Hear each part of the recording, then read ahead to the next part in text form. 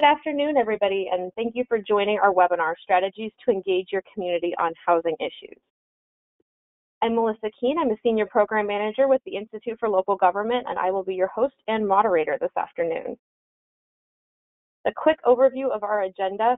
We're going to walk through some logistics of the webinar. We're going to do some context setting.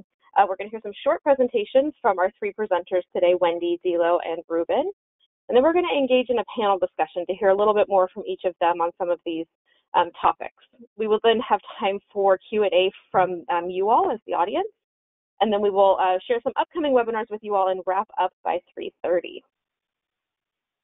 You've probably noticed that your line has been muted, and you will be muted for the duration of today's webinar, but that doesn't mean that you can't ask us questions. So in your control panel, you should see a questions box on that right-hand side of your screen. You can type questions in there to us at any point in time during the webinar.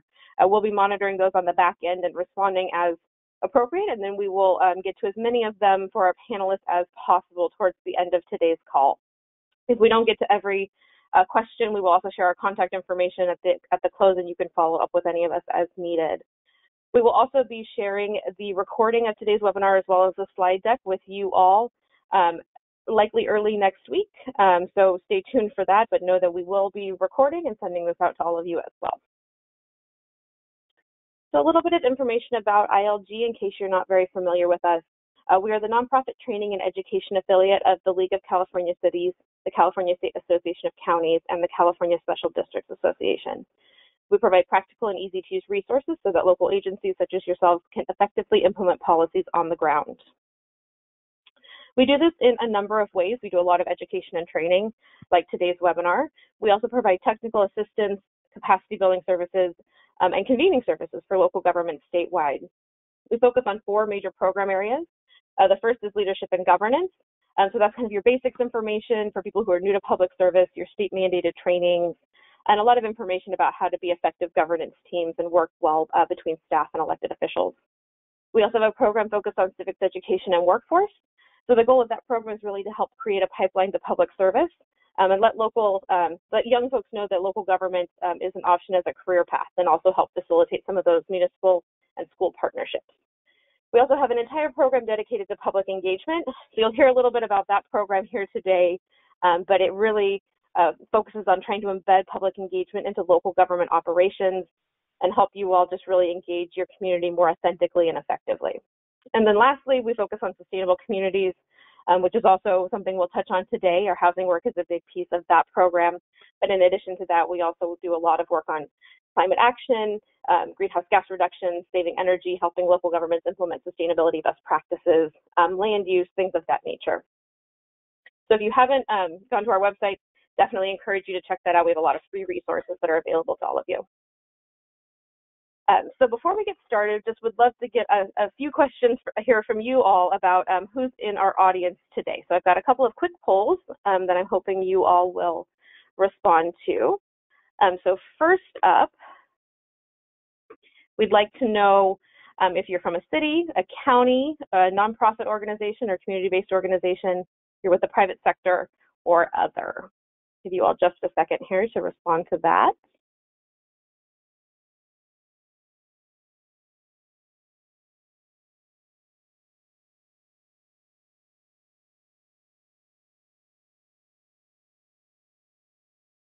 About 75% of you have responded, so we'll give this just another couple seconds.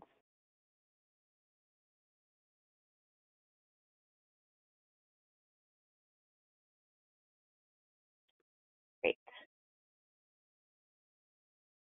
So it looks like about 70% of you are with cities, 10% with a county, almost 10% with a nonprofit, and then we've got another 10% between the private sector and other. So thank you.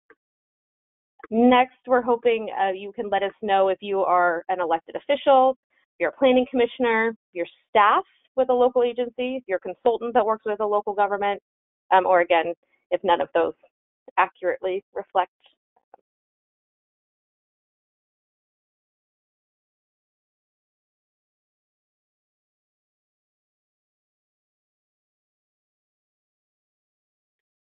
Almost 80% of you have responded, so another second here.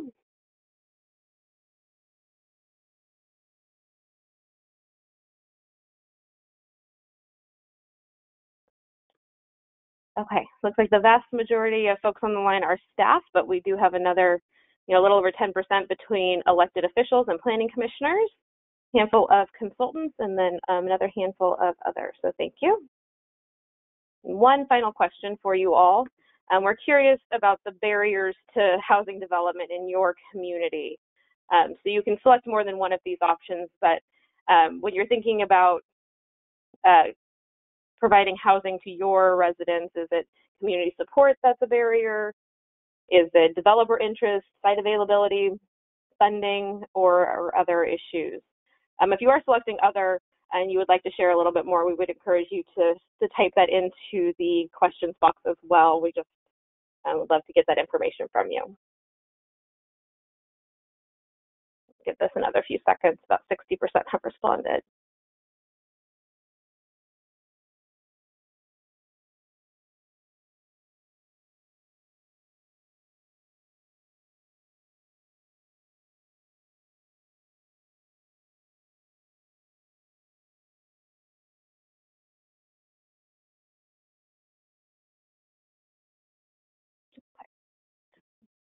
Share this. So unsurprisingly, a lot of you are focusing on community support as a challenge, and that's probably why you're on this webinar this afternoon. But that's closely followed by limited site availability. Obviously, a lot of folks are flagging funding as a challenge, and then developer interest. Just curious, Carly or Randy K, are you seeing any interesting other challenges dropping into the questions box? Just the other one is the Coastal Commission priorities. Some about staff capacity and development experience among the staff is limited as well. Definitely. Perfect. Well, thank you all so much for sharing that with us. It's just helpful as we continue to work in this space and as we'll go through today's presentation. So now that we've heard a little bit about you, our presenters this afternoon, in addition to myself, will be Ruben Abrica, a council member with the City of East Palo Alto, Wendy Nowak, a principal with PlaceWorks, which is a consulting firm that works with a lot of local governments on housing element updates and general plan updates and things of that nature, and then Dilo Freitas, who's a senior planner with the City of Arcata.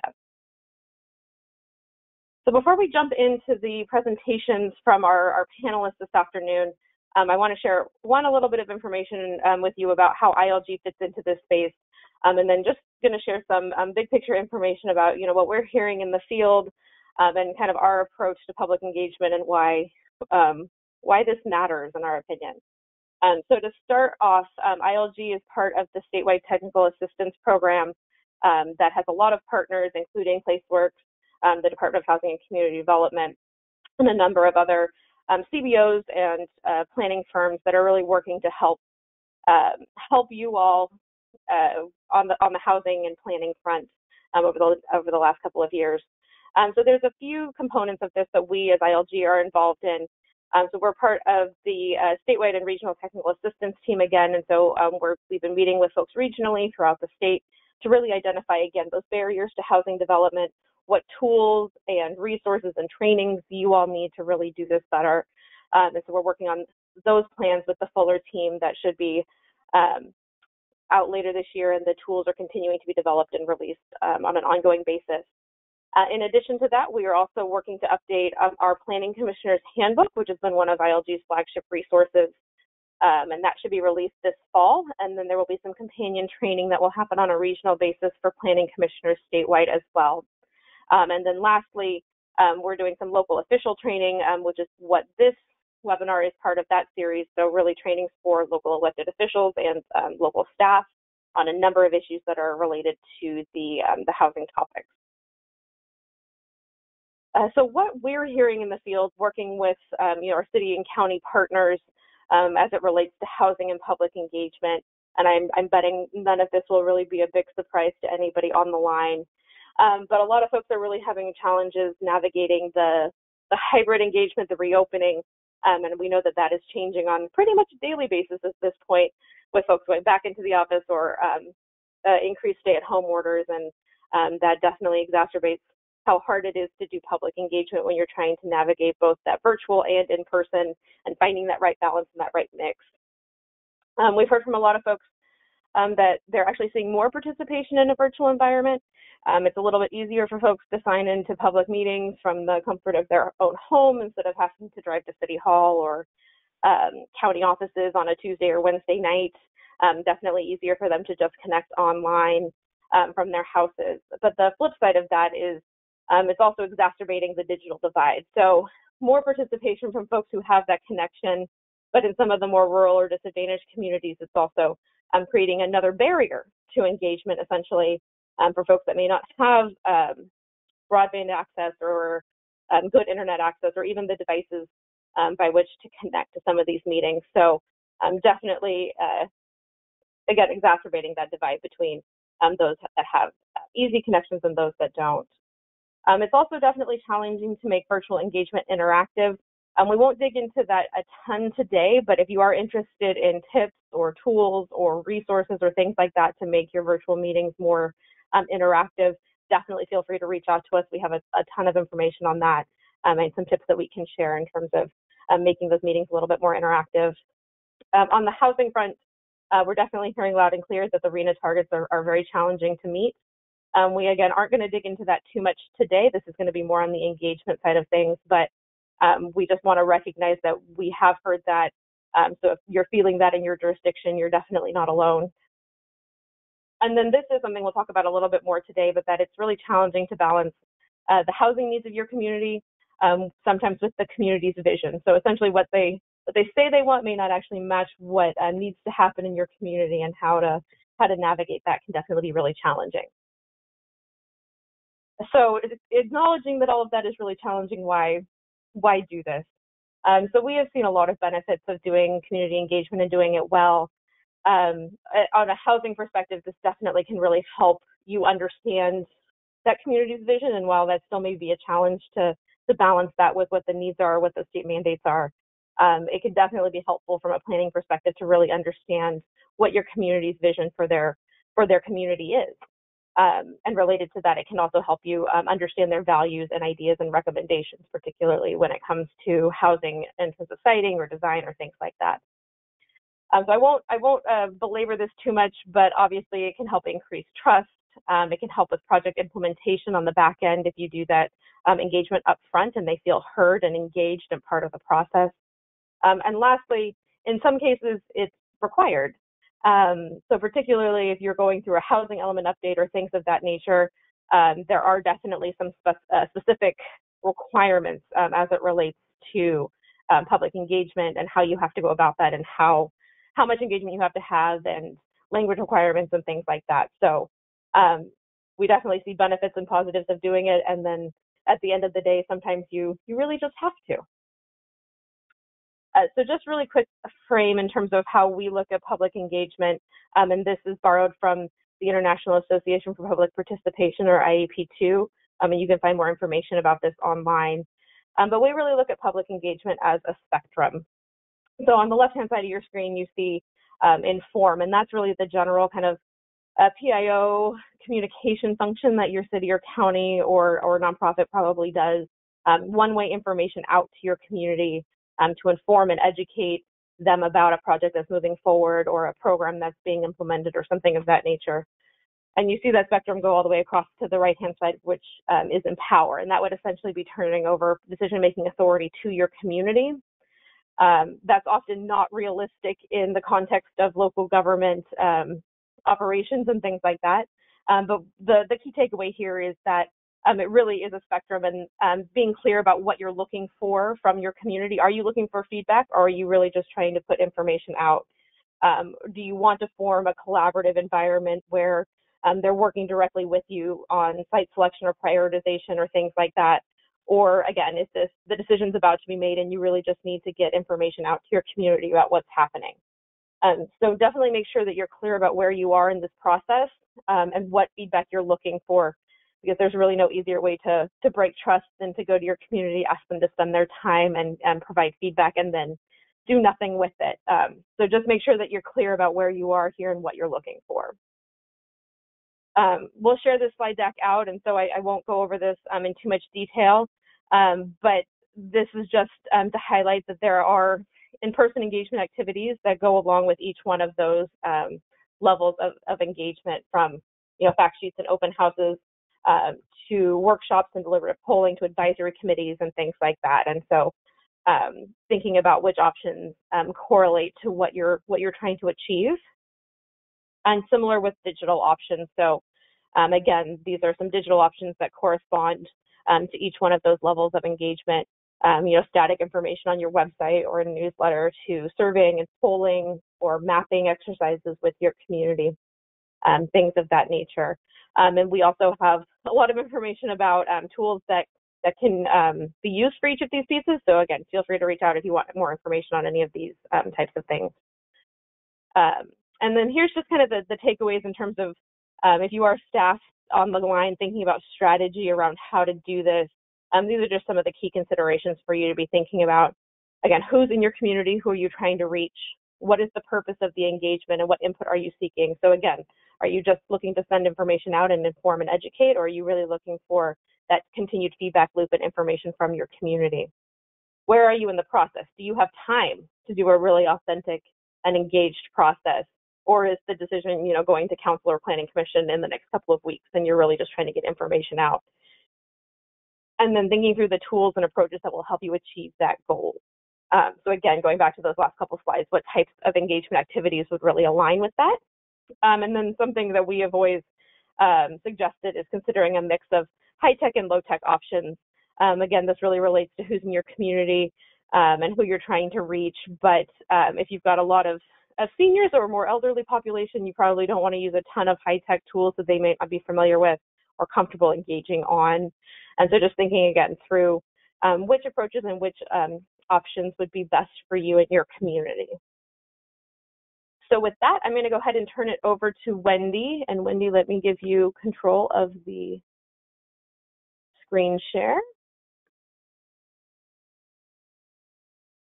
Hopefully you see that pop up.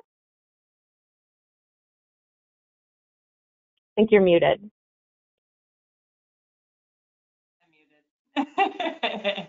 All right, I'm gonna switch screens here because I want the other screen to show up for you guys. Okay, and so that should be showing up for you. Are you seeing the full screen of it? It looks like it's in the edit mode right now. All right. We knew this was gonna happen, didn't we? All right, Melissa, can you just do it from yours? I'll stop sharing and then we'll just have you flip it for me. Of course. Let me take this back. All right. Thanks, everybody. And of course, the outreach person has. Can you see my screen now again? Just want to check. I can see it. We can see it. Okay. And of course, the outreach person has the technical issue, but that's, that's part of the course. We adapt and roll with. So my name is Wendy Novak, and as Melissa said, I work for PlaceWorks. We definitely work on a lot of planning projects, but my role in the company is that I lead the outreach practice and arm of our firm.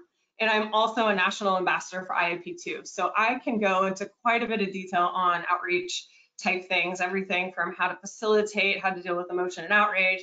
But today we're going to hit high level some things about messaging, how to have a conversation with your community on these tough issues. And then just a few tips and tricks that I've been hearing, some cool things people have been doing along the way that I thought might be neat to share because they were things that I thought were interesting as well. And the idea is that the tools and the approach that you take will help in this collaborative problem solving approach. When we say getting to yes, but that's really kind of more like, I guess it's okay because nobody's 100% usually on board with every single thing you do in planning. So Melissa, can you go to the next one, please? So the first thing that we really work to do when we're starting out, because obviously on a tough topic like housing, you have to figure out the best way to tell the story because people are feeling like we're getting ideas imposed upon us from the state, from Sacramento. They don't want to do things. They don't understand densities. So immediately there is a resistance to the idea because it might be shifting how they normally do things. So when we're having the conversation, it's really important to convey what we know and why it matters. So it's like, here are the rules that are coming down. Here's who lives in our community. Here's what our vision statement says about who we want to attract to our community. this is how we are actually achieving or not achieving those goals right now with the type of housing we have. The conversation is important to phrase in such a way that people understand why they should care about it, period. And we look at it from our office as something like I call the grandma test or my mom test. If I'm having a conversation with my mom about housing, why should she care? Like, why would she even show up? Even for me, there's so many emails and things that we get, I want to know very quickly, what's happening, what kind of decisions I can have a say in and move forward that way. Obviously, make it relatable so that if somebody understands how it would influence the way that I do business in the city, how I live in the city, is something that's important. It's also important to show what the city's commitment is or the agency's commitment is to this process. So it's like, what, as Melissa was saying, what can the community influence? So if they're thinking it's a discussion on housing and it's everything under the sun on housing, that they come in wanting to share certain ideas. If you can frame the conversation in such a way to say, this is what we're talking about today. We may not get to everything you want to talk about, but no, that's a foundation for future conversations.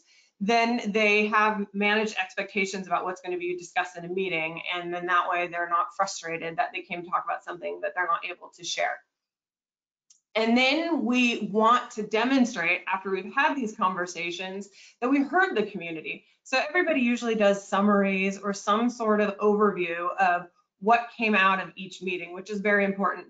But it's also important to include, those kind of dissenting opinions so that everybody can see that their comments were recorded and that they were heard. So that even if their direction isn't chosen, that they can say that the process was a fair one and that they had an opportunity to show up every step of the way to say what was important to them and to influence that process and that decision. And then lastly, in that messaging, it's coming back. So there's touch points with the community probably 4 or 5 times. Here's what we're doing. Here's what you can decide. Here's what we can change, what we can't. Here's what we heard. And now what we're going to do next. So that's that iterative process so that they could see how all that works together. Next slide, please. One of the biggest challenges we have going into a conversation like housing is that people are already on sides. I want it or I don't. I'm for it or I'm against it. And it's a really tough place to start a conversation because it becomes a battle of wills. I'm right, you're wrong, my idea is better, yours doesn't hold any water. And so you're asking people to get together to come up with solutions. And those types of hardline positions are really tough on relationships because it's a lot of finger pointing instead of collaborating. And so when you have those kinds of positions, my way or the highway, you are looking at those kind of unwise agreements. It's not really starting to understand what people's interests are and kind of navigate that conversation. It's pitting one person against another. And so you come out with a lose-lose situation, and that's what we want to avoid. And I think half the time people go into really tough, challenging conversations and I'm like, where do we even start? Because that's where everybody is. They start on one side or the other. And the goal of the outreach process is to bring them together in a conversation to come up with solutions. Next slide, please. So when we're talking about positions versus interests, when I'm showing up at a meeting, you can't ask me to put aside the things that are important to me, the things that I care about. However, you can ask me to show up and take a time out and not just automatically start advocating for that position and saying this is the only way things can be done. You can ask me to take a moment to suspend that position and start to listen to what other people have to say before you start jumping on this is the absolute only way to go for something. The thing that we're really seeing that's important for these conversations is to have people take a step back and understand each other, connecting again instead of just fighting, because that doesn't solve anything. And so if you don't have a shared, one of the things that we find is a challenge too in the very beginning of a process is that sometimes people don't have a shared understanding of what the problem is. I may think the problem starts here and this person may think the problem is here. So we've got to make sure everybody's on the same page about the problem that we're trying to solve before we start working forward. Next slide, please. So when we start outreach, we start looking at with a project, we set some ground rules. So whether it's an advisory committee, whether it's a community workshop, we make sure that everybody knows that their perspective is valued. And I think that's common sense. Like, I think we all go into outreach with that intent. But we also ask people to set aside, again, that position for a moment and take time just to listen, to understand, not to debate their partner. So really try to understand everybody else's perspectives. One of my favorite things, phrases that I use, and we start out a lot of our advisory committee meetings with this, is like, be hard on the issues, but not on people. You can have a good debate all day, but don't make personal attacks. Get people off of that. And so as a facilitator, when I'm in the middle of it and people start getting personal, that's when I call a timeout, get everybody to cool off for a second, so that we can get back to talking about those issues and avoid those, I'm right, you're wrong, you're a terrible person because your opinion is different than mine. And so one of the last things we try to get people to do is also remind them that the past is the past. So we'll see somebody bring up, 20 years ago, we did this, and that's not what's happening now. And it was so much better back then. And we go, we're starting from a very new starting point, and to just take it from there and not drum up everything else that's happened, because we can't change that. All we can do is look at what we have and move forward. Next slide.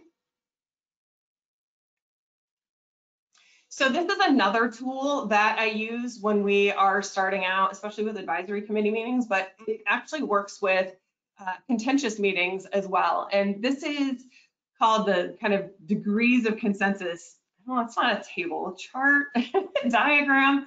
But the reality is that when we are deciding, even if you're deciding with your friend or your partner where you want to go to dinner, there's a degree of consensus in there. If I want pizza and the person that I'm going to dinner with wants tacos, if we just say, well, I want this and I want that, we're not going to get anywhere. We're not going to eat. Our interest is to find somewhere to eat. So there's usually a compromise somewhere in there. It's like, well, I don't really want pizza.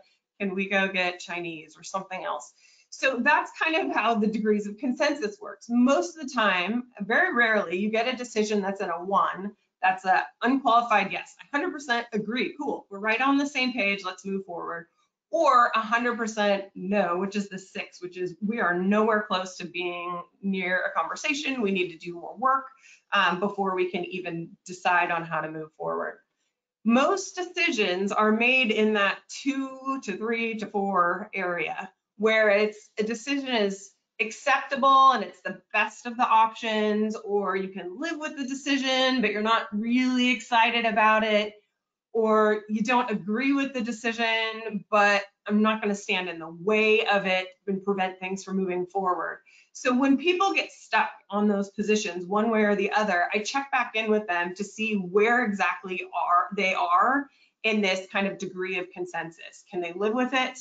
Is it something that they really, think we need to just stop everything and move forward, or not move forward? We also, when somebody is kind of on the fence on these ideas, we put a holding bin, what I call a holding bin. So it's ideas on the side. So that way, if they're not in line with the majority of the group moving forward, we also still capture their ideas and they can see that they are there and can move forward. Next slide, please. So when we talk about collaborative problem solving, it's getting people off of these positions.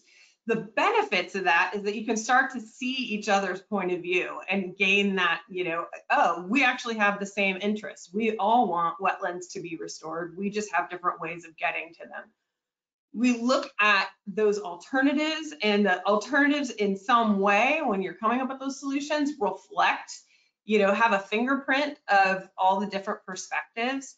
And that it's not uncommon that you have solutions that you haven't thought of yet. So when you look at the graphic on the right, you see, a position would be it's either cheese or bread. But if you can get people off of the position and say, look, we're trying to make something new and different, and they come up with grilled cheese, like that's a whole other idea that wouldn't have come out of the process if we didn't get people off of their positions. Next slide.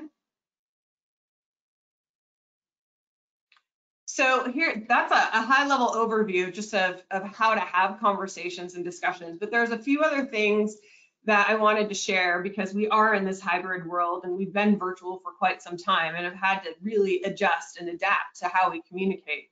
And so we have to get creative in the way that we connect. What I'm seeing is that we have had a lot of people engaged online, which has been wonderful. All these people we haven't been able to get to because they have work lives or kids activities, they're now able to join in the conversation at their own pace. But we also have this need to get in front of people and actually sit down and talk to them and have more one-on-one with people that aren't able to get online and be digital. So we've got visioning opportunities, we've got mapping, but we also have to be creative and kind of get out of the normal way of doing things and kind of get what I say into the marketing mindset. So for instance, I was on a webinar and the city of Oakland was talking about an online activity that they did, and they partnered with DoorDash and was able to get a grant, or I don't know, stipend from DoorDash, so that the people that were participating could get either DoorDash delivered or they got credit. So I need to learn more about that, but that was kind of an interesting thing. So DoorDash gets promotion, which I'm still talking about them now. And then people that are at home are able to get kind of a reward for participating. And then, the things that we also need to think about is connecting those, leveraging the community connectors. So we have always talked about, and most people use like, the well-known folks in the community to really kind of give us a pulse about what's going on. And religious organizations have been one of those areas. Now, one of the things to think about is, we're trying to figure out how to do these hybrid meetings, which hasn't, we've worked on it with a couple different jurisdictions, and what we're finding is that they don't have the audio-visual setup to do a good job. Either they've got the cameras, but you can't hear what people are saying, or it's at a dais kind of setup, which isn't conducive for collaboration. And so, some of the things to think about is that some of the religious organizations had to go virtual as well when we went into the pandemic. So if certain jurisdictions don't have access to good AV equipment, they may be actually, having their weekly services and have that online. So they may be an opportunity for you. And just lastly, thinking about how when you roll out your messaging on something, to make it clean and creative. Because for instance, if you think about Nike, if they had a new high top that came out, if you saw a notice, a public notice for a Nike high top, and it's like,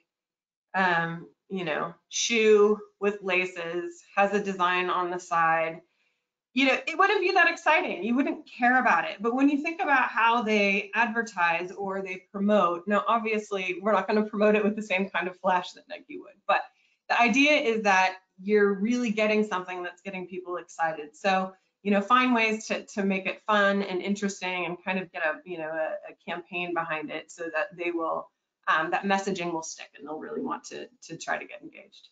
I have a lot of other things to say, but I'll save it for questions for later. Perfect. Thank you so much, Wendy. And as a quick reminder to all of the audience, definitely feel free to drop questions into the questions box if anything came up during Wendy's presentation, or as we go through the next couple of quick presentations, and we'll get to those towards the end of the call. So next up, we have Dilo from the city of Arcata. So I'm going to go ahead and turn the presenter duties over to you. Hopefully you see that pop up. I do. Let's see here. Oops. Give me 1 moment. Okay. Oh, do it again. Is there technology so fun, you guys? Okay. Are we seeing my slide deck? Yes, it does look like it's in presenter mode though, so it's not full screen. Okay. I wonder if there's a way to switch. Nope, looks like that's what we're gonna get. Like, can you? I think maybe I'll just have to vote as Wendy. Maybe you should just do my slides for me. I can do that. Okay. All right, I'll take back control. Okay, I was so excited. I thought that was really going to work, but you know what? That is part of the game. Okay, so my name is Dilo, and I'm a senior planner at the City of Arcata, and I am far from a leading expert in the field of public engagement, but my professional background has really lent itself to this topic. I've been a planner for about 6 or 7 years now, and I've worked at 3 different jurisdictions up here in Northern California. I started at the City of Eureka when they were working on their housing element update, as well as a comprehensive general plan update and an update to their zoning code. And then I went to the private sector and worked for a private firm and was a contract planner for the City of Ferndale. And they also had to update their housing element while I worked for them, and I worked with them to apply for their SB2 funds. And now I run our engagement for our infill program at the City of Arcata, which I'm going to be talking with you about today. And I have also returned to the City of Eureka as a planning commissioner. So I've kind of seen it from both sides, and I'm really excited to talk to you about some of my takeaways from my experiences. Next slide, please. So I wanted to just start with a little bit about Arcata so you could understand the context of my community. Arcata is a small progressive college town. You can kind of think of a mini Berkeley or Davis. Lots of natural beauty, lots of college students. We have a population of about 18,000, and about 1/3 of our population is Humboldt State University students. Our unofficial city motto is where the 60s meet the sea, and definitely people see themselves as artistic, progressive, eco-conscious, and welcoming as a community.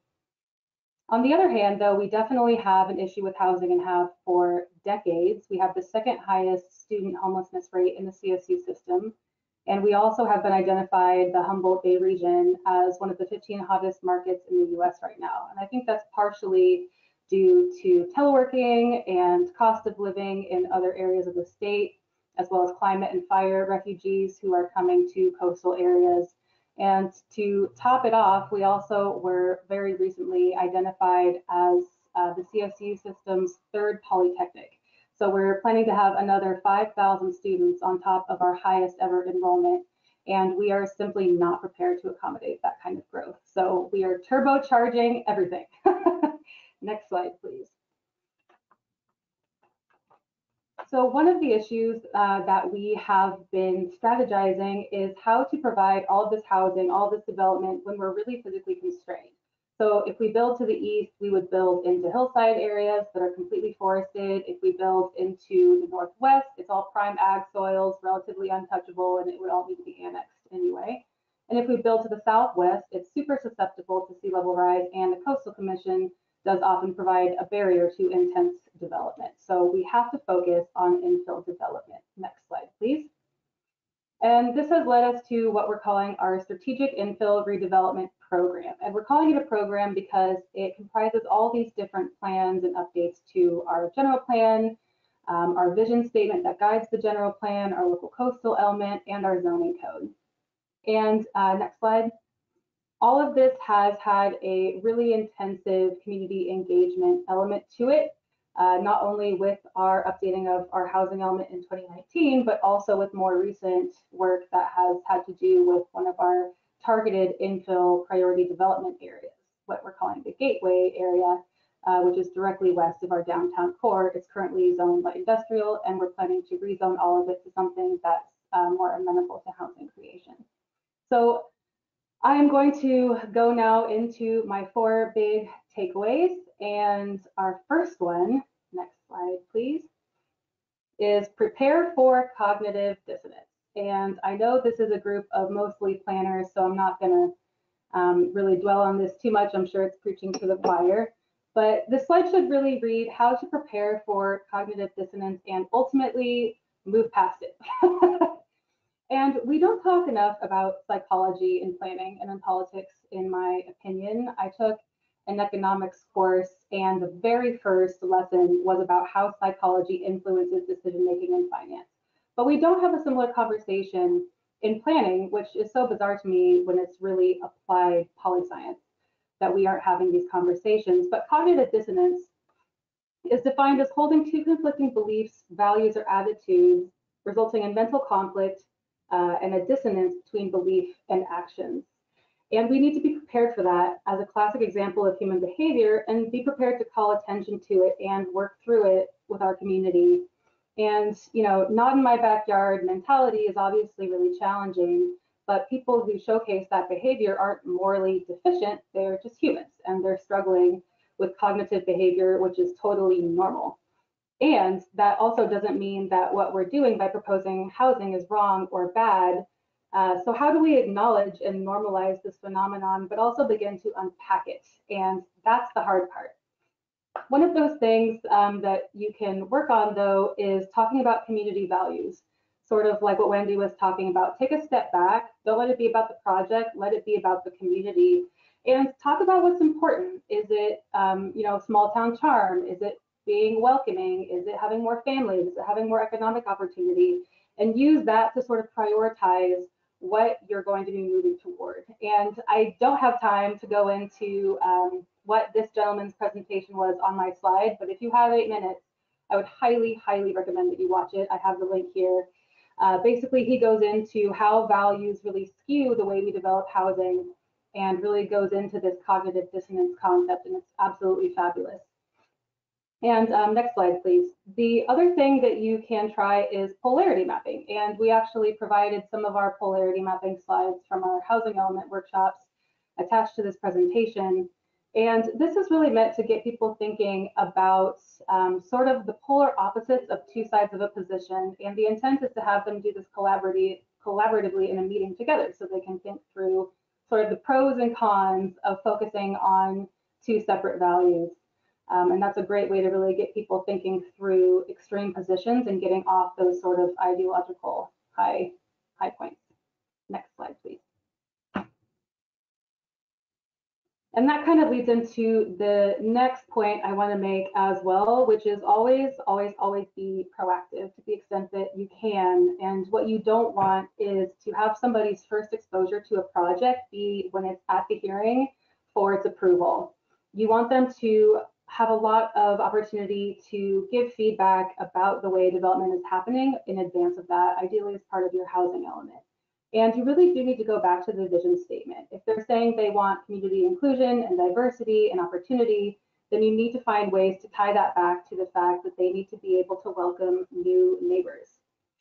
And this is a great opportunity too to identify areas of town that have a high likelihood of redevelopment even before a project is proposed. And that's what we did in the city of Arcata as part of our housing element, is prioritize 4 different areas throughout the city that have a pretty high likelihood for redevelopment based on their current zoning and just lack of built out land. So it's really important to the extent that you can to do that in advance and take a step back with your community and talk about how they want to grow, acknowledging change is inevitable. Next slide, please. So I'm also going to talk about messaging, and my points are a little bit different than Wendy's, but really at the end of the day, you need to refine the messaging and you need to have a united front as staff and also as a council, because you are all sort of mouthpieces to explain what you're doing and why it's so important to the community. And I wanted to touch on a couple things here. The first being, it's really helpful to parse out affordable housing a little bit. And what I mean by that is you can be a high earner and still qualify for low mod assistance depending on where you are located. My friend Elise Adams, who's been my friend since I was 6, is a teacher. She works in Fremont. She has a master's degree and she qualifies for affordable housing. She qualifies for subsidy, even though she makes $70,000 a year and she works every day. And I think it's important to explain housing as a key opportunity for young people and professionals and families. And it's there to support people who are taking care of themselves, but really aren't able to spend more than 30% of their income on housing and shouldn't be expected to. And the second thing is try and get your team on the same page with messaging and have talking points and refer to the same documents to the extent that you can. OPR and HCD have a ton of resources on this stuff, including this one here. This is from OPR about infill development, and they're talking about it's so important to do infill because it reduces stormwater runoff and it reduces costs of maintaining your infrastructure, and it facilitates healthy and environmentally friendly active transportation and brings vibrancy to your neighborhoods. Like, you can all say this, you can all reference this. And we could not only get our messaging all on the same page citywide, we could do it statewide. Wouldn't that be great? I mean, these resources are here for us to use. Also, a great document is the California Statewide Housing Assessment. They literally break it down with talking points before you even open the document, and I have it here. 1/3 of renters pay more than 50% of their income on rent. Home ownership rates are the lowest in California since the 1940s. California accounts for a disproportionate amount of the nation's homelessness population at 22%. Production averaged less than 80,000 new homes annually over the last 10 years, and ongoing production continues to fall below the projected need of 180,000 additional homes annually. So this is all out there. You just have to find it. And the state is really trying to make it easy for us to get the messaging out and have it be consistent. Next slide. Okay, so this is my final slide, and this is not housing specific, but it's super important. And I think that Melissa kind of touched on this, and Wendy too, and big shout out to the Boost team for all their help to my city on this work. But first and foremost, you need to be prepared, and intentionality to me means knowing why you're engaging people and how you plan to use it, and even writing it straight into your agenda. You can have it right at the top, intended outcomes of this meeting, and make sure it's articulated. And it means practicing in advance and having answers to hard questions prepared so you all are on the same page about how you're going to answer them. And it means training staff to facilitate and capture feedback from all attendees, not just the people who are talking loudest. And finally, intentionality really calls for us to reframe engagement, because every public meeting is a community gathering, and it has real power to shift narratives and build trust and build connection. And if you don't do it right, it can totally have the opposite effect. And I know that you're all here because you don't want that to happen. So you can think of every meeting as sort of a party, and The Art of Gathering is a book I'm reading, which is very thought-provoking and interesting, and it goes into all the things you need to think about: picking the right size space, having follow-up with your attendees, specific invites to people that you want to be there. It's very good, and I would definitely recommend it. Next slide. So bottom line, just be intentional and proactive, and be prepared for some irrationality in your community, and you need to work through it, and lean on state level guidance for assistance to the extent that you can. And know that we're in a really exciting time where social media and virtual and in-person formats can build a lot of flexibility and opportunity for us to get creative with engagement. And thanks again to Boost for supporting my community and inviting me here today. And I'm really looking forward to our discussion. Great, thank you so much, Dilo. The mapping exercise slides that she mentioned are included in the handout that you should see on your control panel as well. So if you're interested in learning more about their process, definitely take a look at that handout as well. And just another quick reminder to go ahead and drop questions in. I've seen a number come through, but if you have more questions, feel free to send them our way. And I'm going to turn it over to Ruben Abrica, who's a council member in East Palo Alto, to talk a little bit about the elected official perspective and what they've done in East Palo Alto. Ruben? Yes, well, thanks. I'm very interested to hear my two previous colleagues presenting. So my name is Ruben Abrica. I'm a council member in the city of East Palo Alto, was elected in 2004. As it turns out, this is my second round, because when I was much younger, back in the 80s, I also served on the city council. I was involved in the movement to incorporate, because we were unincorporated San Mateo County. I served on the city council for 5 years. So you know, I want to share some of my perspective on this whole area of community engagement and the importance of strengthening that, and how elected officials can do that, particularly working with city staff. A little bit about our city. We're about 30,000 inhabitants.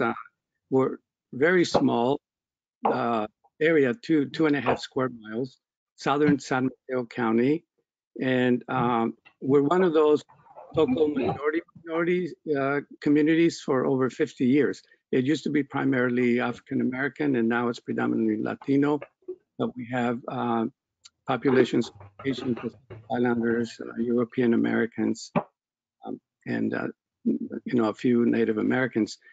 We're also primarily a low, moderate income community, and we're smack in the middle of Silicon Valley, so we're surrounded by fairly wealthy, or at least wealthier communities, and so we kind of stand out a little bit.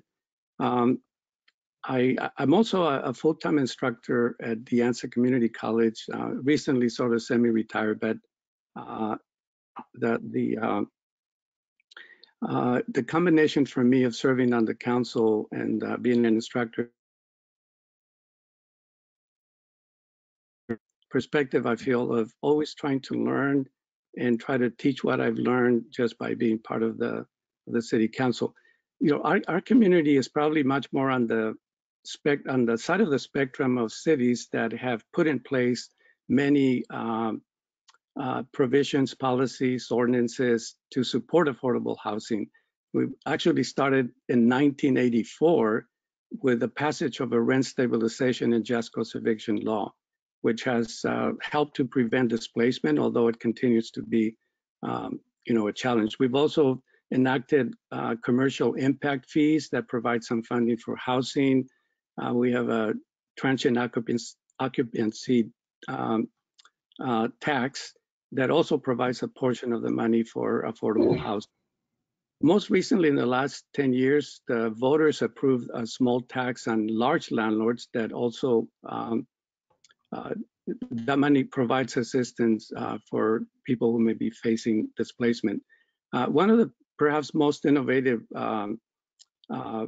things that the council did is we put on the ballot a measure to tax office developments 25,000 square feet or larger, and the money coming in from that, which we're starting to now get some of those funds, is to specifically build affordable housing, and it's really defined as low moderate income housing. The rest of the money can also be used for training, workforce training for high tech and building trade. So we're also currently, another example of some of the things we've been trying to do is that we're currently engaged in a effort to preserve a mobile home park that the owners want to sell, and we're partnering with some nonprofit developers as well as foundations to try to preserve it and actually buy it from the owner and maintain it as affordable housing. And most interestingly, we have received an application from a current large landlord who wants to kind of redevelop an area that is primarily multiple housing. And we had put in place a inclusionary housing ordinance that requires 20% of the units to be low income. And so, this is something that's in process, but it has helped us to keep the issue of affordable housing, alive and trying to address the need. So, as a council member, obviously, we're not the staff people, and I know there's plenty, majority of staff on the webinar who really do the work on the front line to enhance community engagement.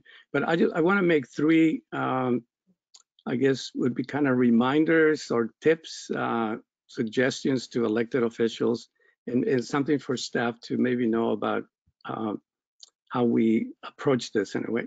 So first one is that I feel as elected officials, we want to put community engagement first and politics second. Why do I say that? Because we know that the council will be the ultimate decision maker. So that's an example of, I guess, our representative democracy at work. We're elected, we represent the voters, and then we make decisions. But I see community engagement as an example of participatory democracy.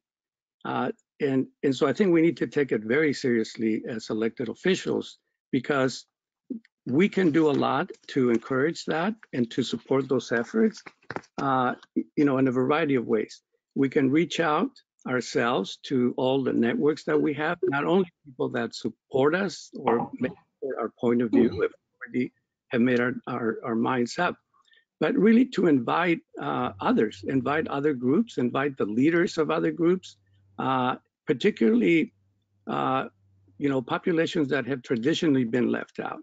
So, whether they are language groups, whether they're tenant, whether they're seniors, that we, by virtue of our position as elected officials, after all, we got elected because we campaigned. We had to go talk to everybody, or we try to talk to everybody, right? So whether we agree or disagree, I think we have that leverage that can help to bring people in and encourage them to be part of the process. Another reminder to us as elected officials is that I think it's important to give clear direction to the city manager and then to offer assistance. Why? Because I think there's times when staff members may feel that they're out there by themselves, in either the planning department or the housing department.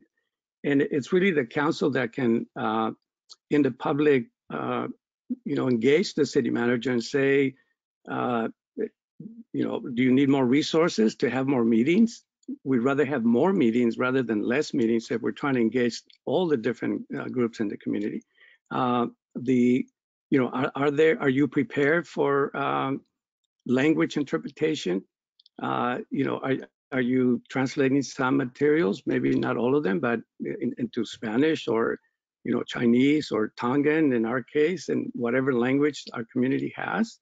Are you engaging the whole team?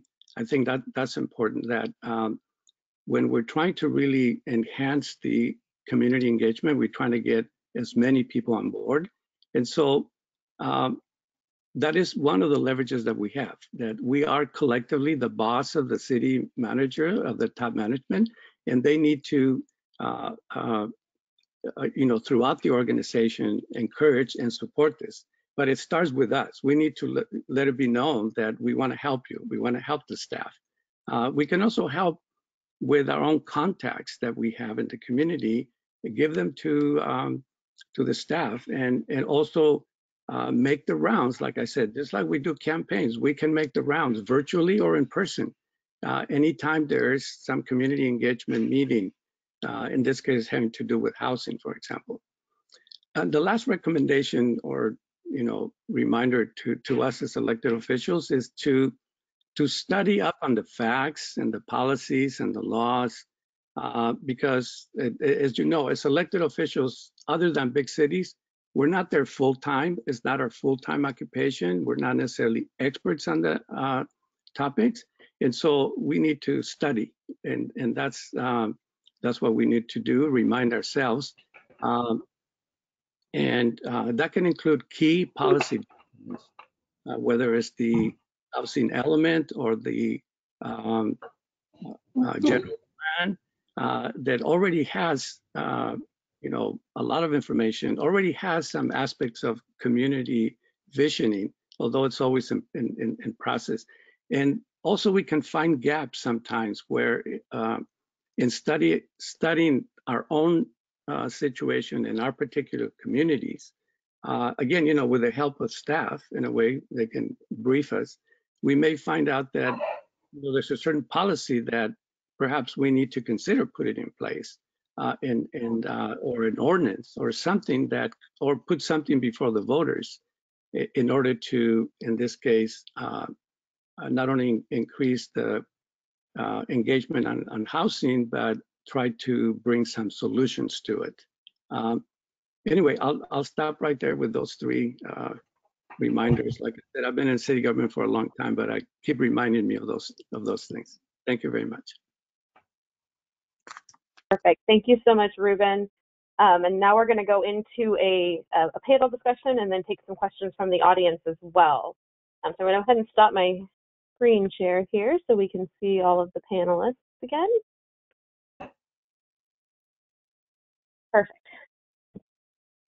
So this has been touched on a little bit, but I think that this is something that a lot of the jurisdictions on the line probably are struggling with, is again trying to find that balance between what the community identifies as their vision and what they really want the community's needs in terms of what the housing patterns are looking like, and all of those types of things. And then obviously you have some state mandates on this front too. So I'm curious if you guys can talk a little bit about some strategies to maybe help balance that out. Dilo, I know you touched on this a little bit in your presentation and how you guys have a really big need coming up, both with your student population and things like that. So wondering if you might be willing to kick us off and just share some additional thoughts on how you guys are approaching that and trying to find that balance. Sure, yeah. I think that the Polytechnic designation has been a blessing for me and the work that I do, because we started this planning work years ago and are now finally getting to the point where we have something to show to the public. And all of a sudden, the Polytechnic designation happens. And so everyone is like, yes, please, thank you, please build housing. We need it so badly. So it's really helped people in Arcata understand that what we are doing is being very strategic with the way we're providing housing. And Arcata has always had a really strong set of greenbelt policy. We definitely protect our ag lands and our forest lands with the intent of infilling into the urban core. And really what we're doing now is just trying to turn that to 11 and really make it successful. We're talking about 4, 5, 6-story buildings in our downtown, which is totally new and pretty freaky. You know, I think that community character is really important to Arcata. A lot of people move here from other parts of the state to try and have like a rural feel, a small town feel. But they really have to make a judgment call about how that lines up with the way they want to treat our natural resources lands and how they want to see themselves as being community minded. So I think the Polytechnic designation has really helped us with that argument. And in our survey, our visioning survey that we released, we asked the question specifically, what do you see as your community's values? And I would say easily 2/3 of the participants said, you know, community, inclusiveness, equity. They want to be that person. And so we're going to let them be their best selves by creating that kind of city. Perfect, thank you. So it sounds like you are really just finding a balance, and you have a couple of external factors that have helped you make that case, but you're also doing that proactive engagement to hear from your community and really internalize their values. Wendy, I know this is something that you also deal with a lot, and you talked about this a little bit in terms of your messaging, things like that, but any strategies that folks could consider when they're having these public meetings, when they're going out to engage their community to try to find that right balance? You know, it is hard because most people don't even know what the vision of the city is, right? So to go back and say, okay, when I talked about like working on the same problem, like working from the same starting point, just going back to that and going, okay, this is what we want our community to be. Now, the hard part is that if it's always been small town character, but you know the only way to satisfy some of your housing requirements, or maybe to bring in young families, is to bring in higher density uses. It's having that conversation with, here's the trade-off. Well, first of all, I mean, obviously we have state requirements, but what we're finding is, for example, I'm working in Palm Springs, and the conversation there has been around, you know, obviously it's an aging community and it's trending that way. It's going faster than any other area out in the desert.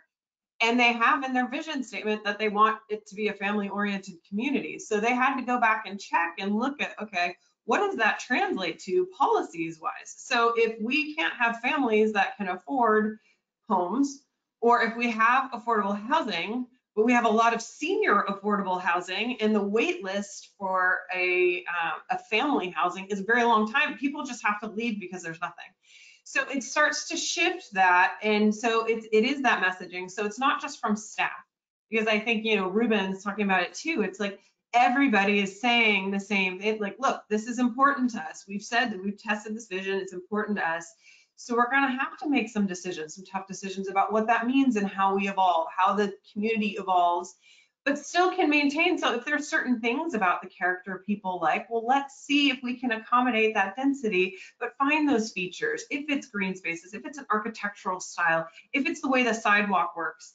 So it's trying to blend it all. I mean, I think there's a lot of factors that go into it, but it goes back to having that conversation with the community about the trade-offs. It's like, this is important for us to have families here, and this is how we're going to do it. This is one of the ways. If you say no density, then you're making a conscious choice that you don't want these things.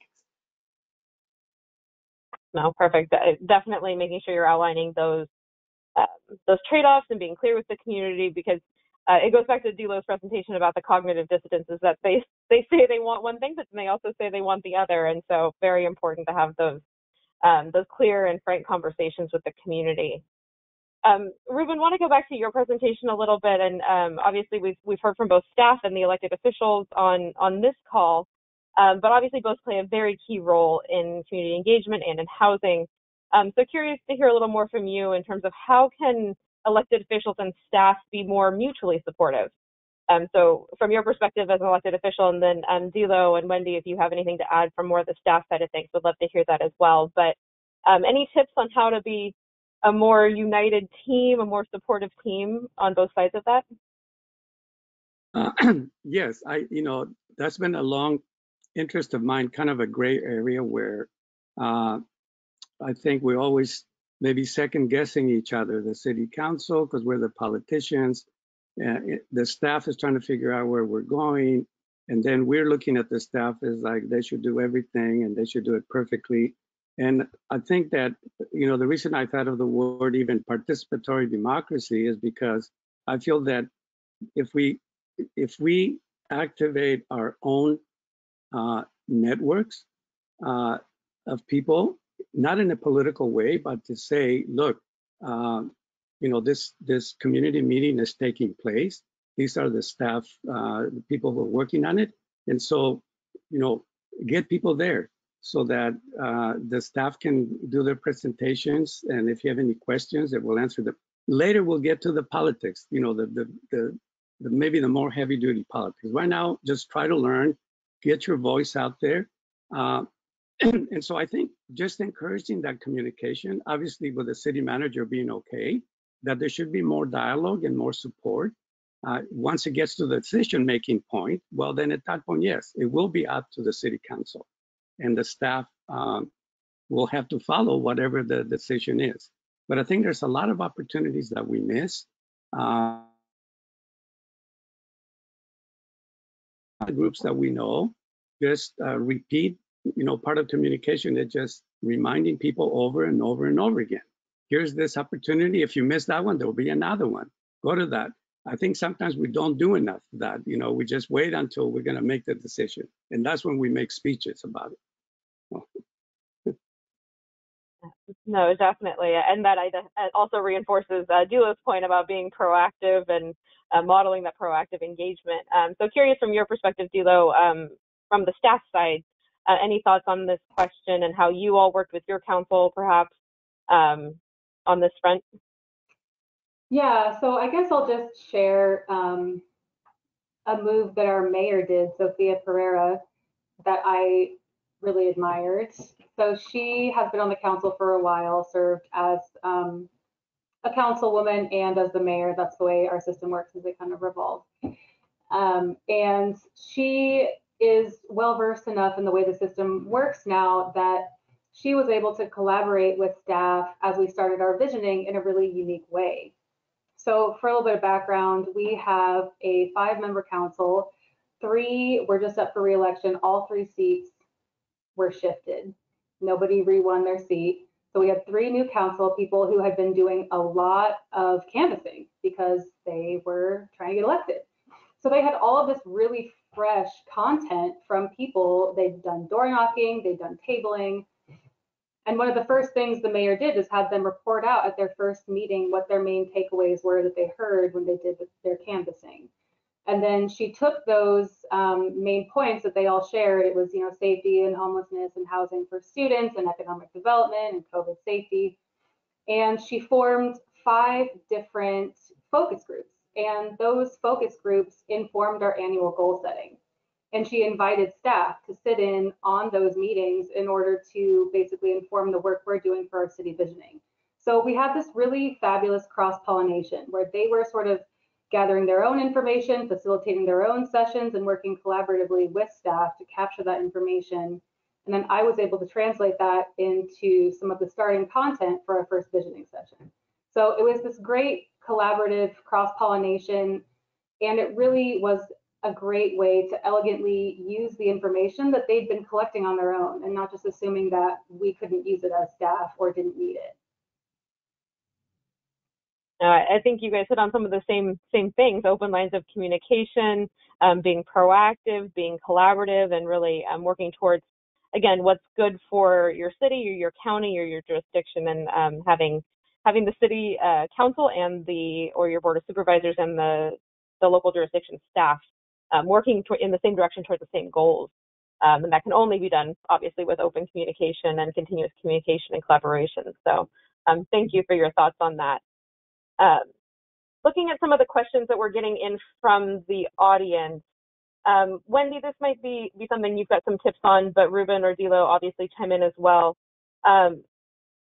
You talked about community connectors and finding, whether they were nonprofits or faith-based organizations or other folks that can really help amplify messaging. There's a couple questions specifically more targeted at local businesses. So any thoughts on how to include businesses in some of these outreach activities? Obviously, for infill in particular, they might be impacted by that. So anything to share there?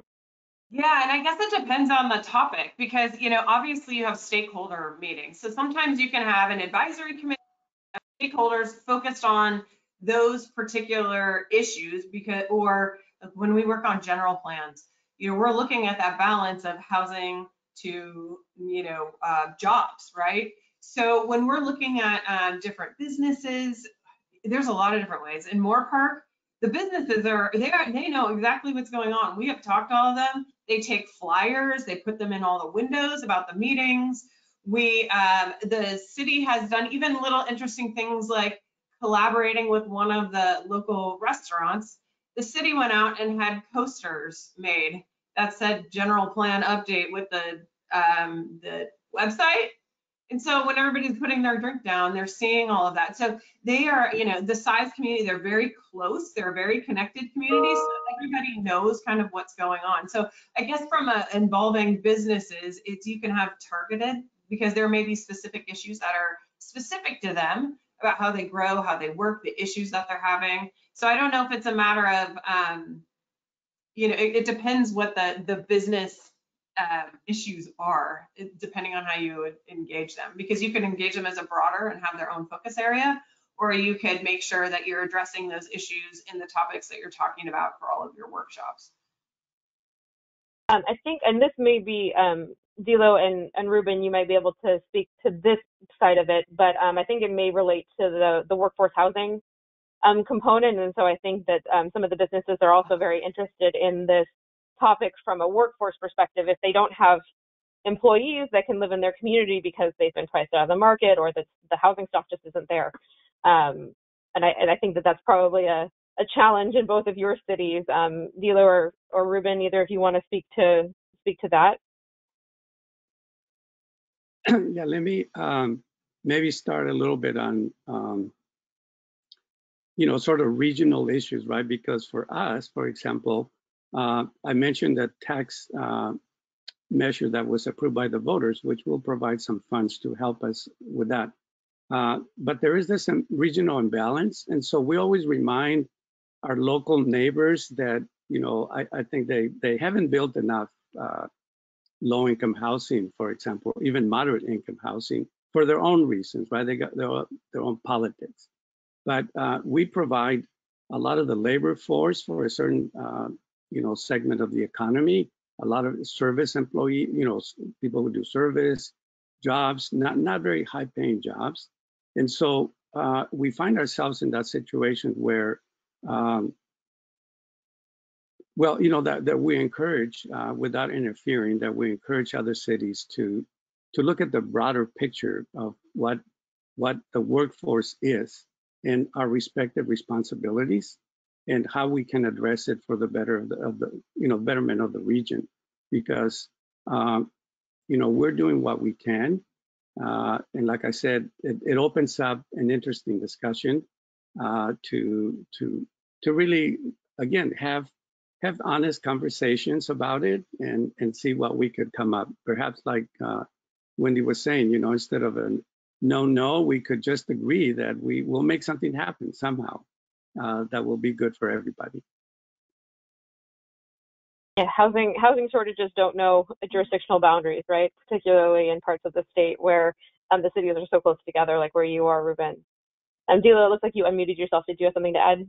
Yeah, if I'm understanding the question, which I think I am, one thing that I would say is partly it's a messaging thing and an expectations thing.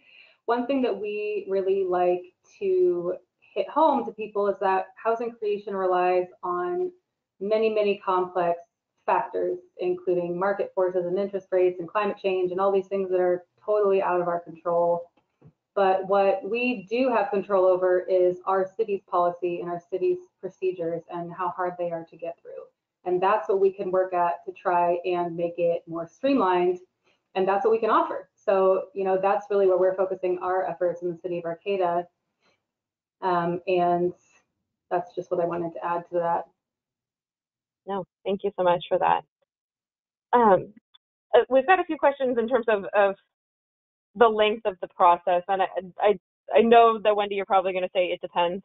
But any good rule of thumb on time frame in terms of engagement on some of these activities? Obviously, there are some external deadlines and timelines that have to be taken into account, but in a perfect world, how long would you like for this kind of process? I think this is where I start, you're right, asking 1,000 questions. How many different groups are we engaging? To what degree? Are we doing online? Are we, are we doing one-on-ones? Are we doing translation? So you really have to identify those touch points, right? So if we're talking about, let's just say, because there's housing development and then there's housing elements. So like right now, when we're dealing with housing elements, we're having to work backwards from state mandates. So you had even hit it up front. It's like, do you even have time? Like, what do you have time for? So if you have 6 months, then you take 6 months and you go, okay, who do we need to talk to? How do you fit it in? So we need to have 3 community outreach meetings. Okay, that's all we're going to be able to do. So then we do the online in between. If, it's utopian planning, it's like, okay, Wendy, you don't have all day and a whole year to do outreach.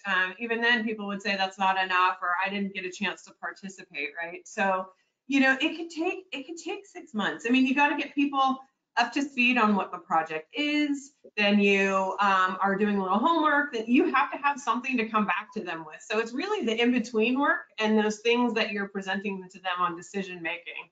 So yeah, I'm sorry to put it back on your it depends, but it does. It depends on the decision that you're trying to get them to make. And it also depends, I hate to say this, but we had a project in Long Beach that we'd been working on, and the project it was a specific plan on 1,500 acres, and it had a couple bad starts, and the community was not having it. They were going, well, good luck with this. We did this. This is not going to work. And it also had coastal commission, and that one took 10 years. But what I'm saying is the city did right size the outreach. So by the time it was done, it didn't need outreach for 10 years. It was just the steps it took. That nobody questioned, not everybody agreed with the outcome, but nobody questioned the process and that they had an opportunity to engage. And that is what you want to make sure your process has set up, that there's not any reason that there wasn't a touch point for somebody to engage, like Ruben was saying, every step of the way if they wanted to. Yeah, no, and that's why I started there, because that would have been my response too. When it really kind of depends. It depends on what you're trying to achieve, what your timeline, your realistic timeline is that you have to work with, what feedback you're looking for from the community, what tools you have at your disposal. So I know that's not, again, a perfect answer, but really make sure you're touching on all of the things that Wendy just mentioned: budget, staff capacity, timeline. All of those things are super important when thinking through the approach and the timeline. We've gotten a couple of questions. Oh, sorry, Ruben, something to add? I was going to add something that we're actually going through that in East Palo Alto right now with a developer who wants to rehabilitate some housing units and then create new ones. And so we have a requirement for a pre-application process where even before the actual application for the development is put in, the developer does community meetings themselves. So the city doesn't do them, but they have to do it. So it's an initial opportunity for the community, right? Of course, some people go to those meetings and think that the decision's already going to be made, but not at all. And then at some point, the city council, our staff also does some meetings. And then we encourage community groups themselves to invite the developer and say, hey, come and tell us what you're planning. And then it goes back to the city council. So I have found that to be really important to, even if it gets delayed, it's okay, as long as the developer feels that, okay, they can take more time. They're okay with it, right? At some point, they may say, well, we're not going to spend any more time, that's it. But I think it's important to open it up because that does offer more opportunities. And so far that's been actually good, because a couple of times it seemed like it may not work at all. But the developer said, we say, well, go back and, look at this to comply with this. So then they go back. And anyway, so that's one tool that we have used, sort of a pre-application process. It's much more open conceptually, and people almost start from ground zero in a way. And then it keeps building and evolving more. Thank you. Yeah, so you get some initial feedback before you're too far down the process too. So that's a definitely a good tool. And I think you also mentioned being as flexible with deadlines and timelines as possible. We obviously understand that some of those are beyond your control as a city or county, but for internal deadlines, if there is flexibility, making sure you are taking the appropriate amount of time to engage your community. Just doing a quick time check here. We've got about 5 more minutes, so let's. I think we can get through one more question, and then I do have some resources I want to share with the group. And again, if we didn't get to your question, I apologize. Definitely feel free to reach out to us. I'll put our contact information up in just a second. But we have received a couple of questions, and I don't think these will be a surprise to anybody on the line, about NIMBYs and political will in more wealthy neighborhoods that might be resistant to affordable housing. Any quick tips? I know that we could probably have an entire hour-and-a-half conversation just about this, but any quick thoughts from you all in terms of how to win them over, for lack of a better word?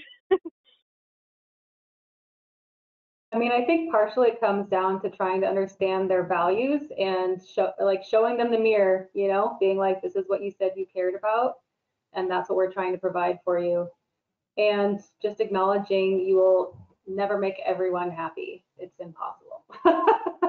But that doesn't mean that what you're doing is wrong or bad. In fact, it's a state mandate. So, I think that is partially just something to be anticipated and worked through to the extent that it's feasible. And I'm sure there are other philosophies on it, but that's mine.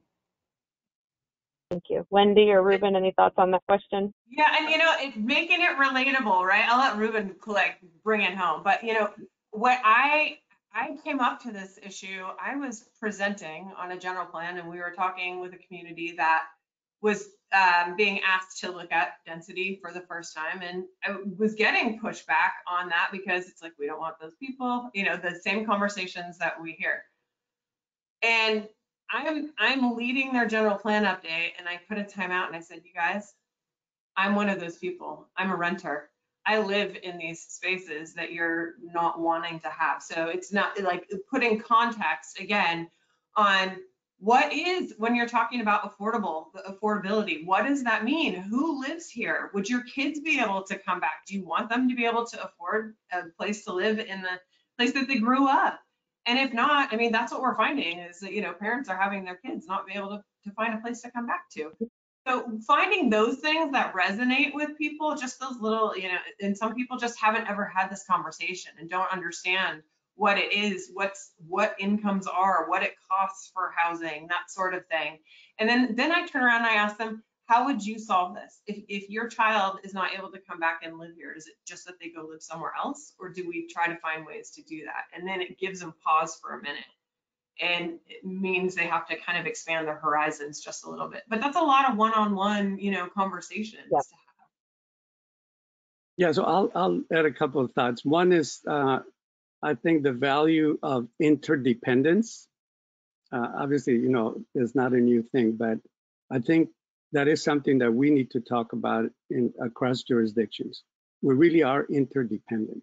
And the more we buy into that value, the more we'll be able to accomplish more together. So we do that because in fact, I'm just remember a couple of years ago, we actually had a joint kind of study session with Palo Alto City Council.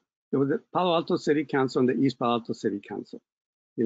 Two totally different communities and sort of economics and other stuff. And I started out by saying that let's focus on the community process, engagement, and then the politics. But there is the politics too. And I think that is a reality that is in play, and we shouldn't, shy away from it. It deals with power. Who's got the power to decide what? So some communities are much more polarized on the issue of housing. Others are more at one end or the other or in between. But I think when we approach it, as all of us have been saying, there are certain values that we probably all agree. It's just a matter of trying to get to them in a way that it's a win-win for us now and for the future. Because now, in the past, in a way, we can be critical of each other from the past, but I'd rather focus on now and what we can do. So that interdependence value, I think, can hopefully help us too. Perfect. Thank you so much. I'm going to go back to my screen share here just for a couple of minutes. I've got some resources to share with the folks that are still on the line. If I can get my screen share to work with me here. Okay. So as I mentioned at the front end of this webinar, this is part of a series. So we've got 3 more sessions coming up, one on climate resilient land use policies and how that interacts with housing, one on housing strategies to help with the homelessness crisis. And then we're going to wrap up the series closing out, talking about new laws and new funding that's available coming out of this legislative session. Also want to share with you all that we have an intensive public engagement training. So this can be applied to a lot of different topics, but if you're interested in learning more just on the public engagement strategies and ideas and tools and tricks, definitely check this out. This is all available on our website too, and registration is now open. Our social handles to find out more, and then let me get our contact information up here for anybody who wants to follow up.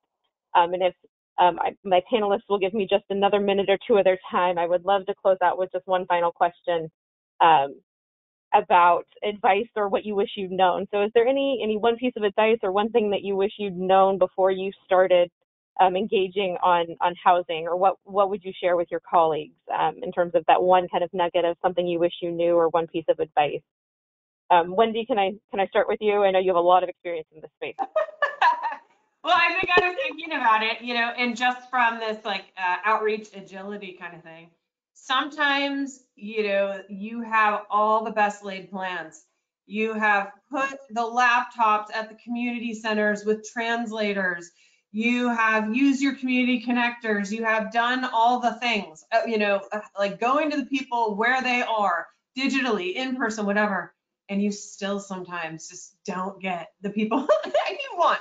And sometimes it's just, and you just keep evaluating and looking at it.